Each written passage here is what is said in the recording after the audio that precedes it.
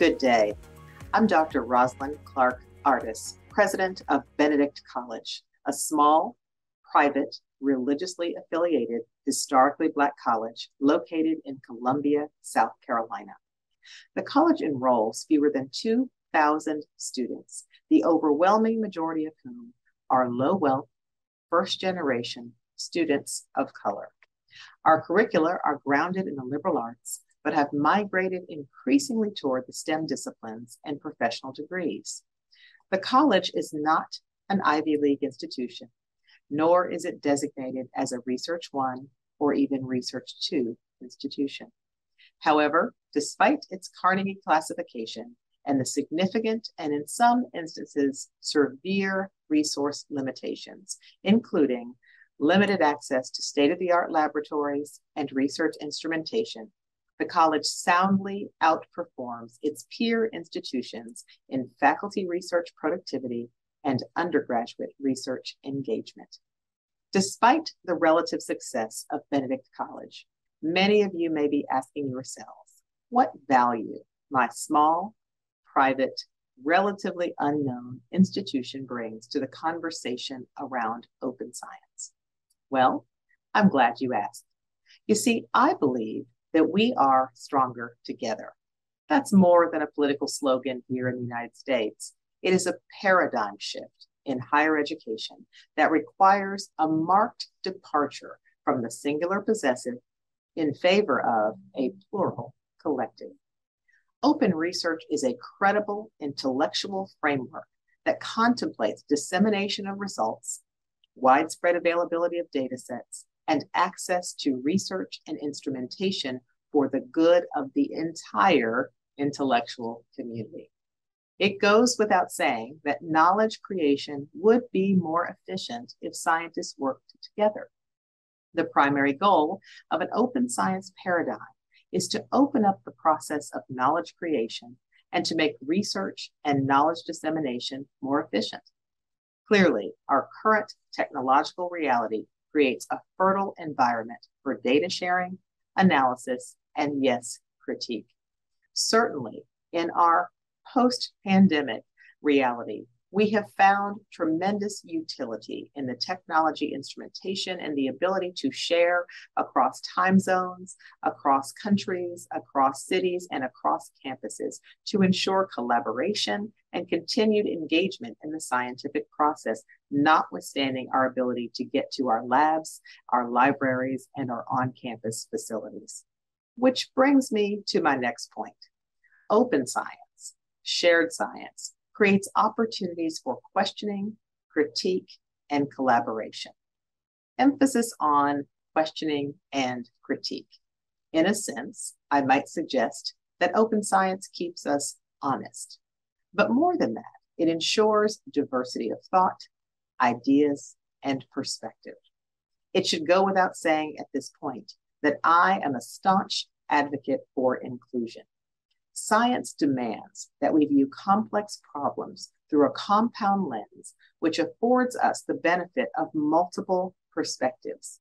Therein lies the greatest incentive for open science. It allows Benedict students, low wealth, minoritized, often marginalized students, the ability to make a contribution. It simply cannot be argued with any degree of sincerity that the capacity for scientific discovery is limited to a select few students and researchers fortunate enough to occupy a space in an R1 institution. I roundly reject this assumption. Rather, I believe in open science, inclusive science, as creating the best possible opportunity for scientific discovery, social change, and complex problem solving. I'm aware of the many arguments against open science. Who gets the credit? How are faculty incentivized?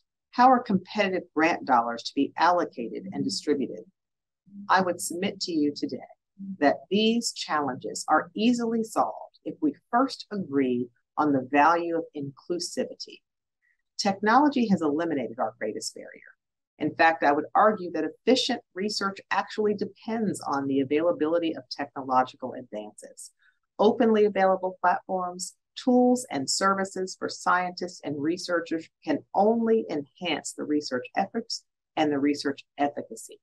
Moreover, these tools facilitate claims that science is as much based on data analytics and collaboration as it is on the efforts of a few select individuals. In fact, technology enhancements and meaningful collaboration substantially increase our ability to solve increasingly complex problems, as our capacity is quite literally diversified and, more importantly, multiplied. I simply refuse to accept the limited perspective that open science disincentivizes individual efforts. Rather, I believe open science increases the fidelity of research and knowledge creation, and perhaps most important, creates a multiplier effect with a diverse collective brainpower is brought to bear. Each of us has a role to play.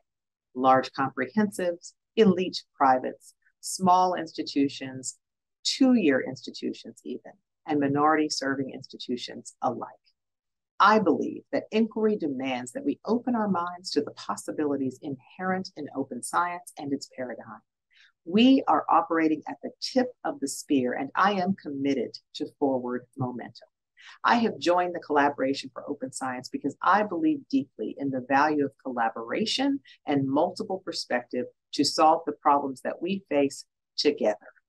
While we understand, recognize, and celebrate the unique and individual contributions of our individual scientists and researchers, we also should be open to understanding that undergraduate research, deeper engagement, widespread availability, and of productivity data, of analysis and information spread broadly can assist us through input, collaboration, questioning, and yes, on occasion, challenging to solve complex problems and find the right answer. There are many answers to the complex problems, but the right answers depend on collaboration, depends on diversity of thought, idea, and inclusivity in the research process. I continue to be an advocate for open science. We call it open science, we call it open research. There are many, many names, but I would submit to you that a rose by any other name smells just as sweet. The goal here is to create new knowledge, comprehensive, culturally competent, new knowledge that serves all of humanity. Won't you join me in this journey toward open science? Thank you.